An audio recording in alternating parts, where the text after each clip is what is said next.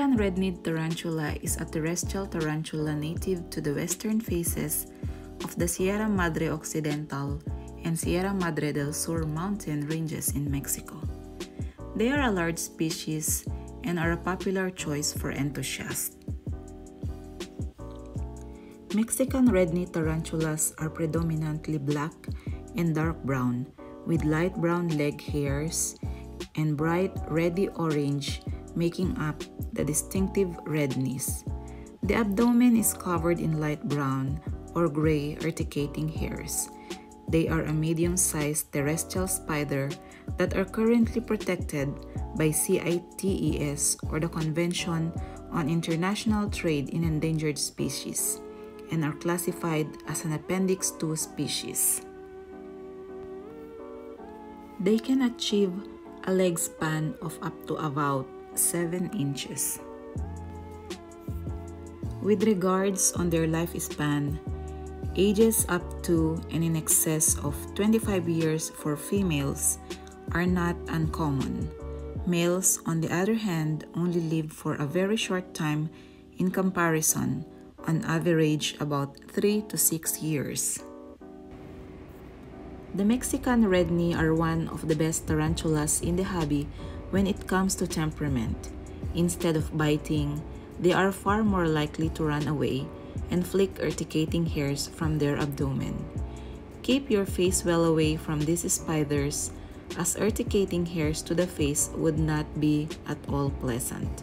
They are a docile species but can be a little skittish at times. They are unlikely to bite but do have the ability to, if pushed. Tarantulas will eat insects, birds, lizards, and even small mammals. As far as natural habitats go, Mexican Red Knee Tarantulas tend to live in tropical rainforest, deserts, thorn forest, coastal locals, and scrublands. These nocturnal creatures usually gravitate toward rugged areas that feature ample logs, cacti, and bushes.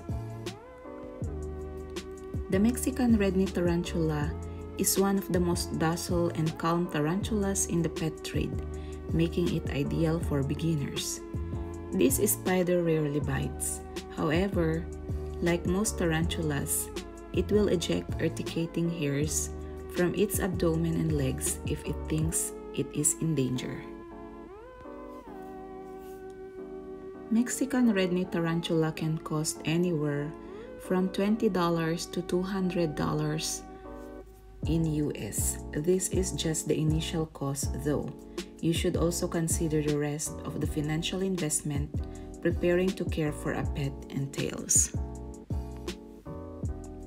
The Mexican Red Knee Tarantula can vary in size, anywhere from 4 to 7 inches, and weigh around 15 to 17 grams.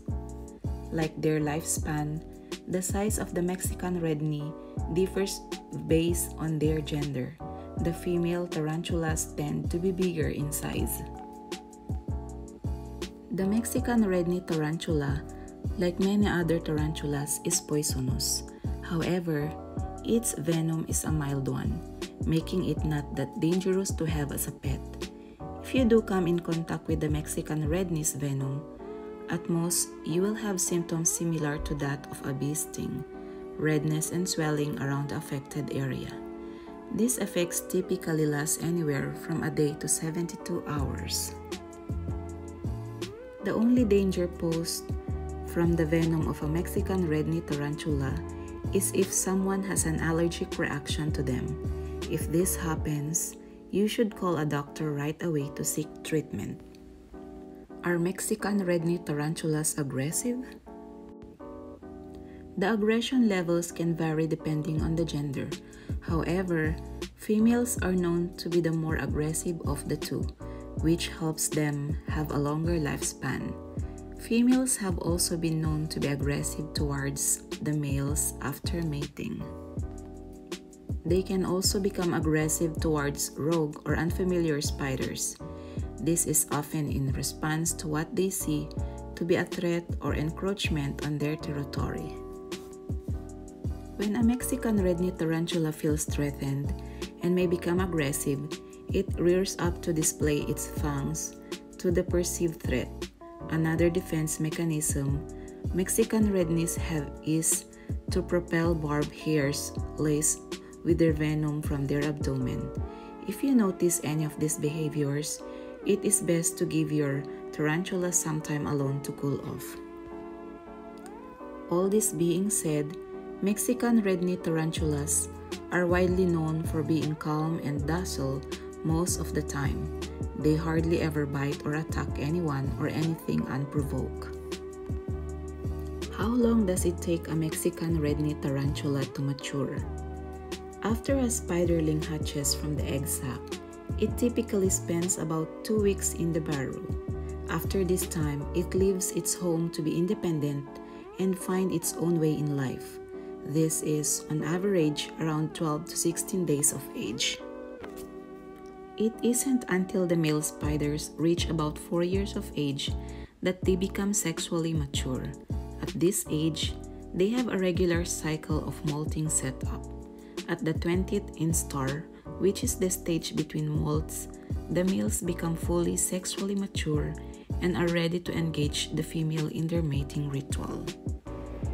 Your Mexican red knee tarantula's terrarium should always be kept between 75 and 80 degrees Fahrenheit. After the eggs are fertilized, they hatch in about 1 to 3 months, giving birth to new spiderlings. The spiderlings stay in the egg sac that the female carries for another 3 weeks after hatching. When both genders reach their full maturation age, they are ready to engage in their mating ritual. In this mating ritual, the male uses his front legs to lock the jaws of the female open. He positions himself behind her and bends her backwards. He deposits the sperm into an opening on the female's abdomen and quickly flees. The male take their leave quickly to avoid the aggression that the females typically have after mating. When the male is gone, the female carries the eggs in her abdomen until the spring. When spring comes, the female weaves a silk mat, deposits the eggs on it, and covers them in a sticky liquid that contains the male's sperm. As with many traits and characteristics with this breed of spider, the female and male Mexican red knee tarantulas mature at different ages. The females, on average, mature about 2 to 3 years after the males. By this time, the female tarantulas are around 6 or 7 years old. If your spider seems to be less than enthusiastic about drinking water from the water bowl you provided, do not worry. Mexican red knees can get all the hydration they need from the food they eat. However, you should maintain the habit of providing and changing the water bowl regularly so it does not grow mold, and your pet always has that option if it so chooses. The Mexican red knee tarantula usually eats once every week, though some of them have been known to eat up to 3 times a week. It is important to learn your spider's preferences and adapt your care to it. Do tarantulas recognize their owners? A tarantula never remembers, though some may develop unique behavior patterns that approach the definition of personalities.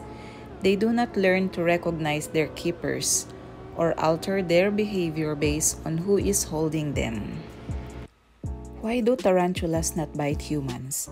The reason tarantulas prefer not to bite is that, first, they are shy and would rather run away. Second, they do not want to use their venom except for something they can eat, and humans are too big for them to use as food. As such, they will run away or use their hairs rather than bite.